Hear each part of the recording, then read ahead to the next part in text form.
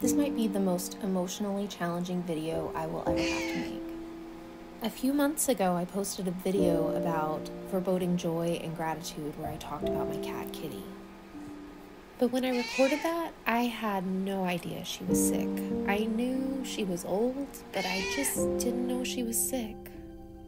By Christmas, we found out she had elevated liver enzymes. By the end of January, we found out she had lymphoma. And we spent the first 2 weeks of February trying to make her have the best last days that she could. Her life was so meaningful and had such a profound impact on not just me, but my friends and family too. Oh, and we can't forget the clients. She did so much therapy. I can't tell you how many sessions she sat through. So, in true Kitty fashion, I present to you grief. What I tell my clients, myself, and maybe how to process it. I started this whole video by telling you what happened, and I think that that is the first thing that my clients usually need to do. It's also the first thing I needed to do when my Nana died, or this time when Kitty died. Don't be afraid to tell the story. You might need to find a grief group or a therapist that can really listen to you and not interrupt whenever you're telling the story.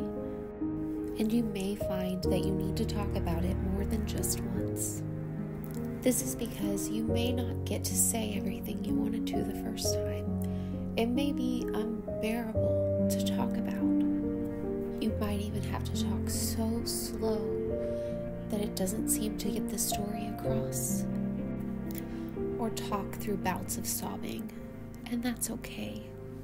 This may sound silly, but one of my favorite gifts for people who are grieving is premium tissues. I want to be careful here and not be exclusionary. Just because you're grieving doesn't mean that you have to cry. However, if you feel the need to cry, it can be very stress relieving, so I don't suggest holding it in. Now that we've talked a little bit about telling your story and crying, let's talk about the stages of grief. I'm sure you've probably heard of them, but I usually have to go back over them with my clients. Most people know there are 5 stages of grief, and they are denial, anger, bargaining, depression, and acceptance. People don't always know what each of those stages look like or what they mean. They also don't know how to go through the stages or that there's actually a 6th stage. Denial is when you think, this can't have happened, I don't believe it. It's almost as though you're in shock. Anger is a feeling that many of us are acquainted with. However, we don't always know what that feeling is about. I like to tell my clients that the purpose of anger has 3 parts. The first reason that we get angry is that something is unjust or unfair. The second reason for anger is that it motivates us to change something, because if we're not mad enough about something, we won't do anything about it.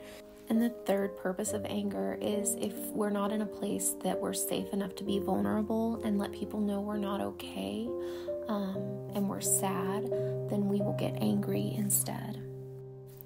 Next, we have bargaining.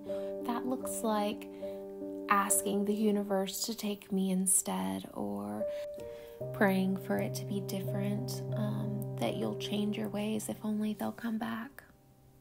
Bargaining is a either or mentality where you want it to be you instead of them.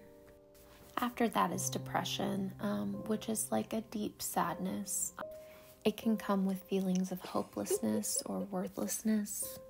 During this stage, appetite may change. And then in what used to be the final stage of grief, we call acceptance. You start to feel like things are going to be okay and you can see the light at the end of the tunnel.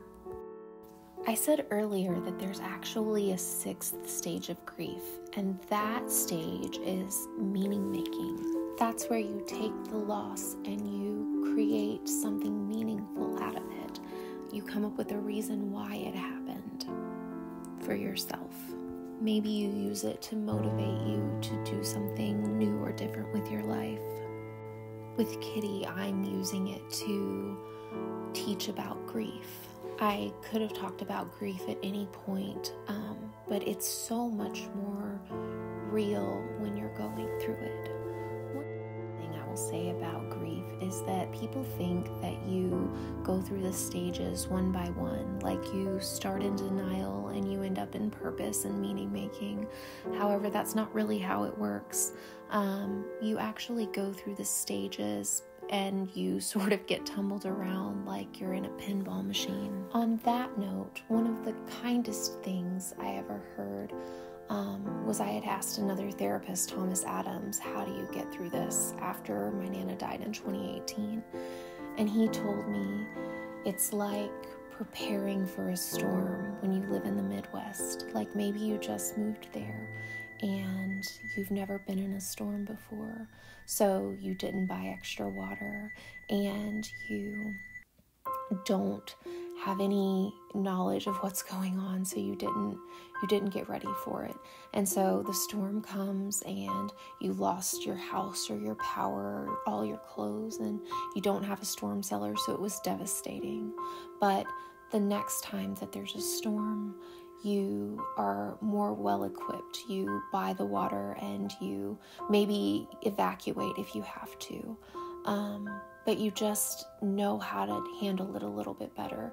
And so maybe things still go really, really bad. Maybe your house floods, or maybe you lose your house again. But this time you at least had a storm cellar and you had enough water.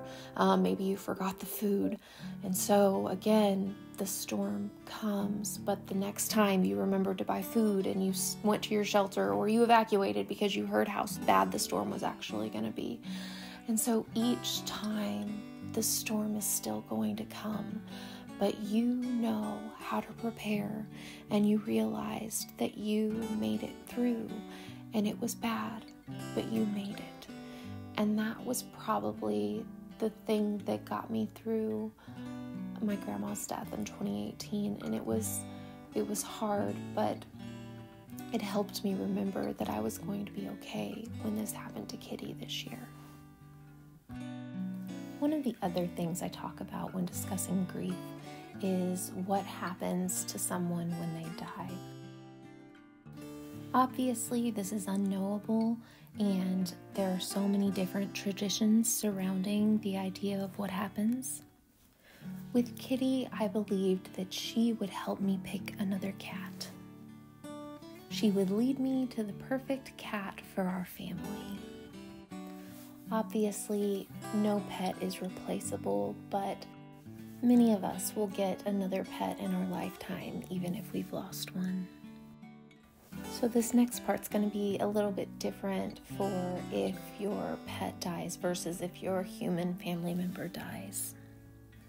I noticed myself starting to Google, when is it too soon to get another pet? And I realized that everybody processes their grief in their own time and has to figure out how long it takes for them to be ready to get a new pet. This is similar to how we process grief with humans, though, because there is no set point or set time for how long it's going to take you to grieve your human loss. Something that I'm so grateful to have experienced when my Nana was alive was how she taught me to experience grief. She lost both of her parents when she was really young, but she would continue to tell stories about them, even the same stories over and over again. Those stories kept my great-grandparents' memories alive and taught me that you're always going to feel a little bit of pain when you think about them, even 70 years in the future. But that's okay, because grief is the price of love. It's like going to a restaurant where there aren't any prices on the menu, and at the end you get the bill and you're like, oh no.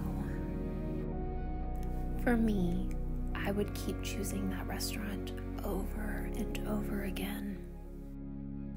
And I did choose it again. Her name is Olivia.